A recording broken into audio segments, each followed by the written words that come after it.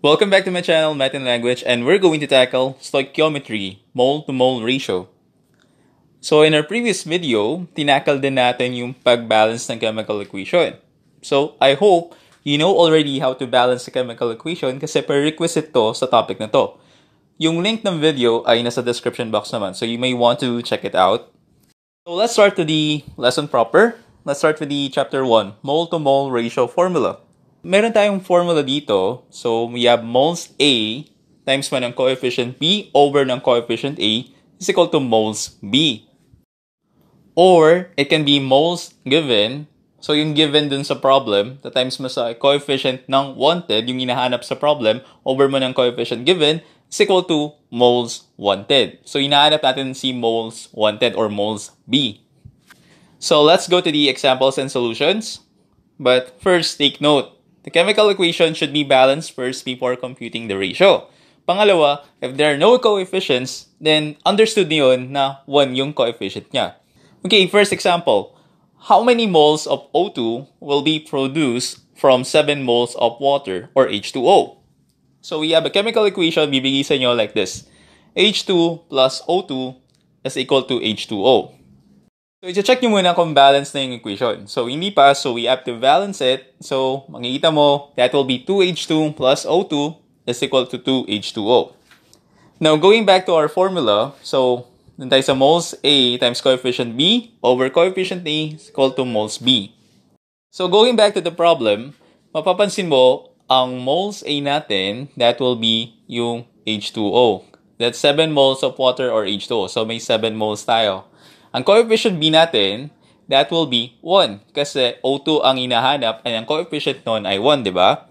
Coefficient A, yun yung moles given. Yung coefficient ng moles given, so that will be 2. Naka-highlight naman eh. So, color coding tayo dito. Yung moles B, that's O2. Yun yung hinahanap natin eh.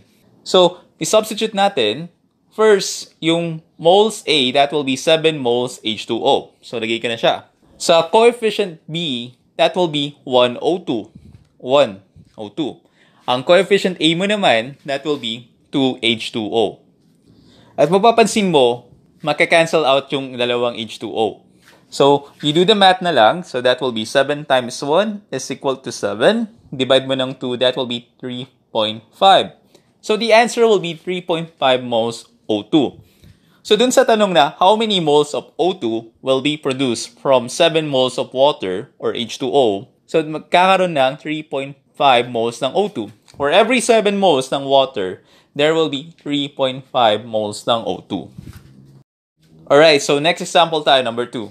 How many moles of water will be required to make 22.5 moles of H2? So, we have an equation again, H2 plus O2 is equal to H2O. First, check mo ulit kung balance na siya. So, hindi pa, so we need to balance it.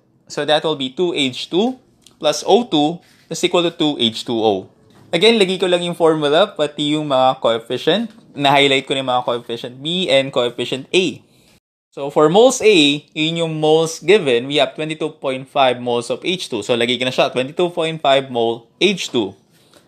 Coefficient B natin, yung coefficient ng hinahanap. So, that will be yung 2 sa H2O.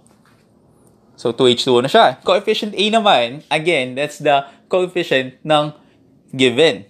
So, that will be 2H2. So, you do the math, maka-cancel out yung dalawang H2 at 22.5 times mo ng 2 at divide mo ng 2. So, that will be still the same, 22.5 mole H2O. So, dun sa tanong na how many moles of H2O will be required to make 22.5 moles of H2, ang sagot din ay 22.5 mole ng H2O. For every 22.5 moles ng H2 or hydrogen gas, that will be 22.5 moles H2O. So let's go to example number 3. Copper sulfate pentahydrate is a hydrated compound, or CuSO4 5H2O, is strongly heated, causing the water to be released. How many moles of water are produced when 1.75 moles of copper sulfate pentahydrate is heated? So, ang given mo is 1.75 moles of copper sulfate pentahydrate. Tapos, hinahanap mo how many moles of water. So, in-highlight ko na yung given, pati yung hinahanap or yung wanted. Lagay ko na rin yung coefficient pati yung formula. So, dahil walang coefficient dun sa copper sulfate pentahydrate, lagay ko na ng 1. Understood na 1 yun. Alright, so i-substitute ko na lahat ng given. So, we have for the mole A, yung given natin, that will be 1.75 mole of copper sulfate pentahydrate. Multiply mo doon sa coefficient B or coefficient ng wanted. So, that will be 5H2O. Over mo sa coefficient ng given, which is 1 copper sulfate pentahydrate equals sa moles B. So, you do the math, maka-cancel out yung copper sulfate pentahydrate, and we're going to multiply 1.75 to 5, and the answer will be 8.75.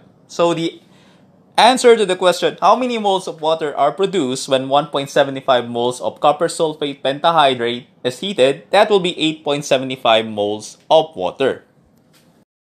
Alright, so last example tayo, mole-to-mole ratio example number 4. Use the following equation. Propane plus oxygen gas is equal to carbon dioxide plus hydrogen gas. Questions are, first one, how many moles of oxygen gas are required to combust 1.5 moles of propane?